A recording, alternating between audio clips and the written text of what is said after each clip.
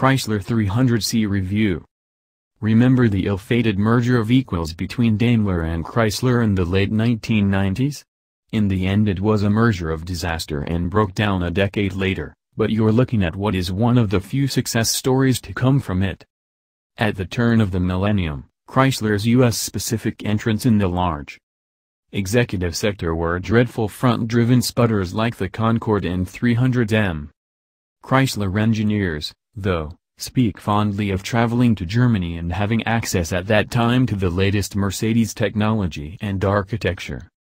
The result was the 300C, which turned up at the New York Motor Show in 2003, before going on sale in the US in 2004 and then in the UK at the turn of 2005. Sharing some mechanical components with Mercedes' contemporary W211 E-Class, it's a car that has brought Chrysler considerable success over the past decade. It did quite well in pre-financial crisis Britain, plying Yankee charm and plenty of space for the money. And now we have a replacement that, in its styling, has had the Audi TT treatment. It's modernized and updated but is clearly a continuation of Chrysler's best recent model. The mostly new 300C is still badged as a Chrysler in the UK, and the US and most other markets, but has become the Lancia throughout most of mainland Europe.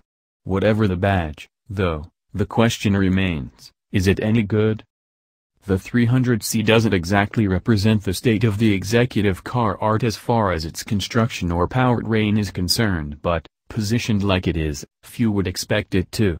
In a segment where aluminium is commonly used to save weight and boost rigidity, its underbody is made almost exclusively of steel of varying tensile strengths and thicknesses, with nylon polymer reinforcements in places. Gains in structural stiffness are claimed, but the car isn't light, 2,040 kilograms with a full tank of fuel. The last V6 engine mid-sized exec we tested, the Lexus GS 250, was just under 1,700 kilograms.